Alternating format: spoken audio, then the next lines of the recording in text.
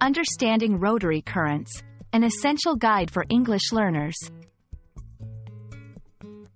Hello and welcome to our English language learning series.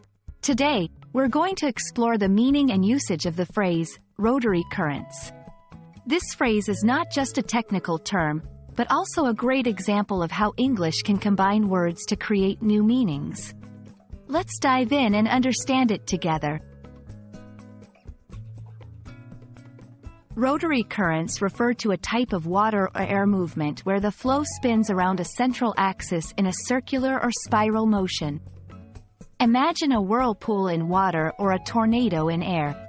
These are perfect examples of rotary currents.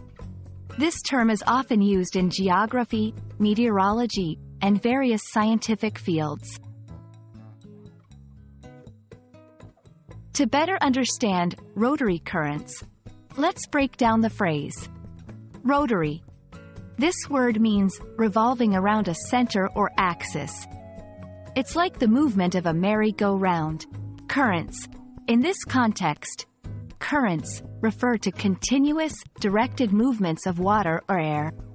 When combined, rotary currents describe a motion where air or water moves in a swirling pattern around a central point. Let's look at some examples of how rotary currents can be used in sentences. The sailors navigated through the rotary currents with great skill. Scientists are studying the effect of rotary currents on marine life. These examples show how the phrase can be used in different contexts.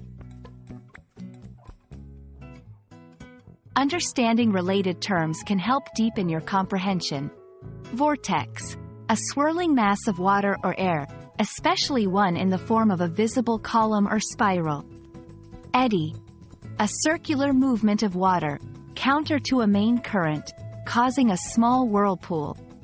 These words are often associated with rotary currents and are good additions to your vocabulary. I hope this video has helped clarify the meaning and usage of rotary currents. This phrase is a great example of how English combines words to form new concepts. Keep exploring and expanding your vocabulary, and you'll soon master the art of English. Thanks for watching, and see you in our next lesson.